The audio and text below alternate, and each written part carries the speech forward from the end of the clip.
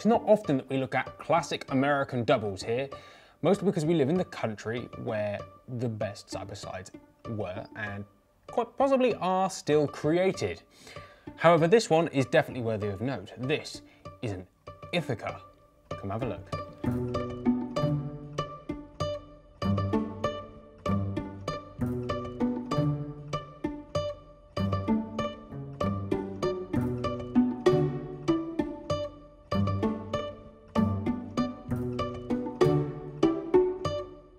So before we start, I'm going to say that I didn't know a huge amount about Ithaca doubles up until the point where this gun found its way into my hands, because, to be honest, I just wasn't that interested.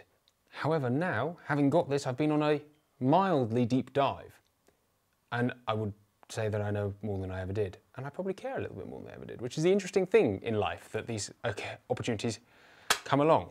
So, this particular gun is the model Crass.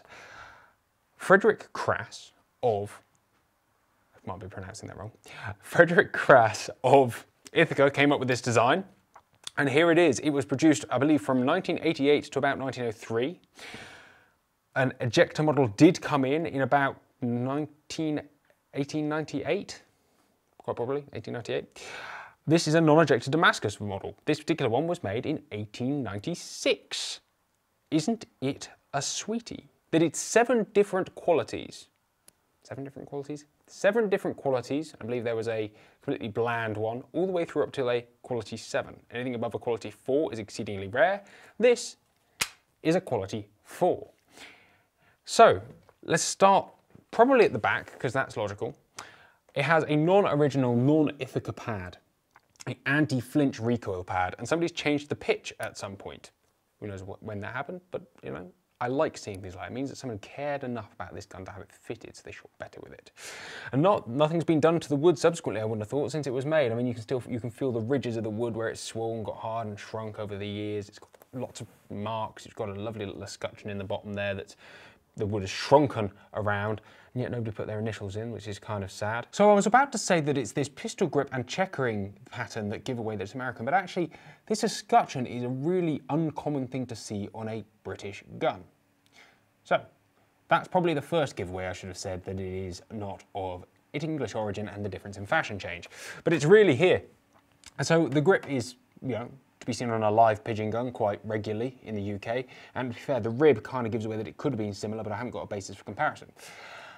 But this checkering is very much a American style. It's these fleur-de-lis sort of inlets and the inside bordering and the skip edging, that kind of thing.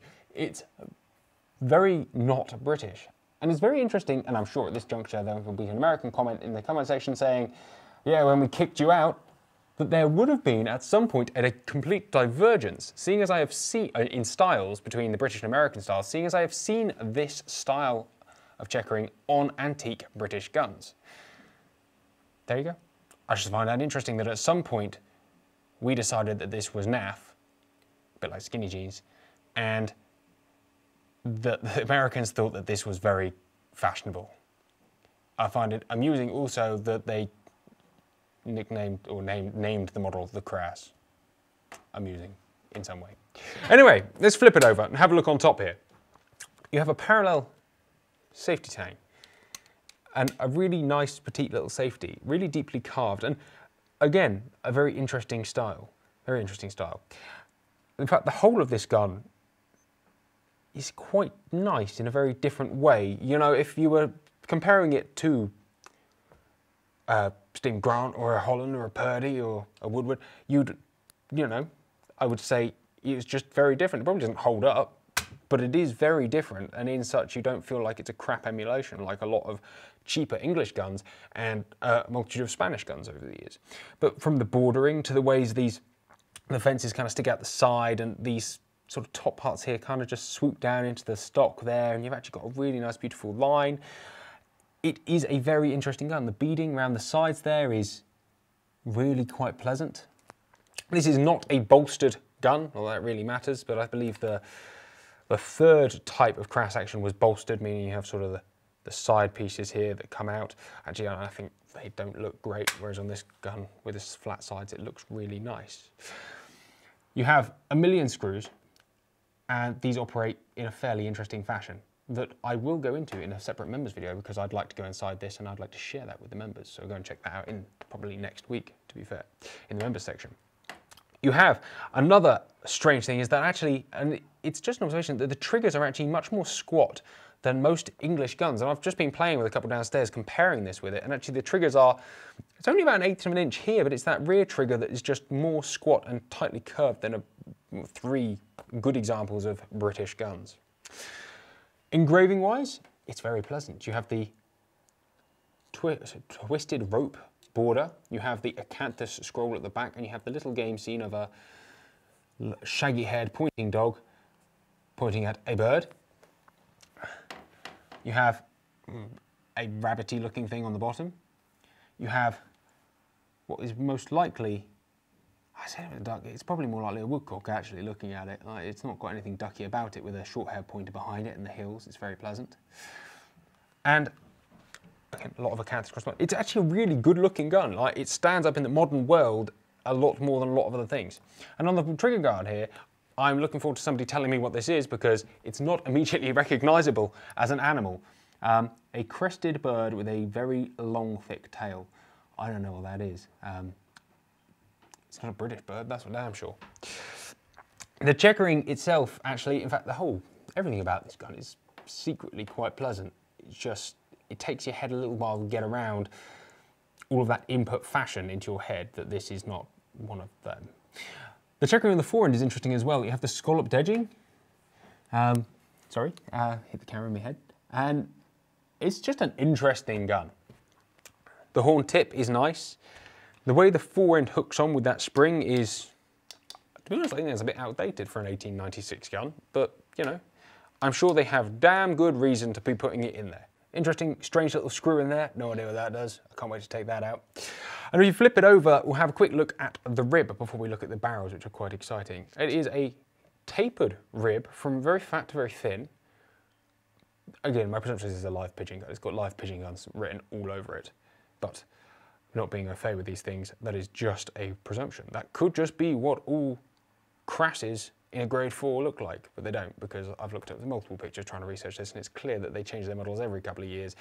A little bit like a lot of gun companies now, they just change the engraving a little bit, just so that in 100 years' time, when people are looking back, they go, why don't they do that? Well, probably the same reason they do it now, to sell more guns. And fashions do change, anyway.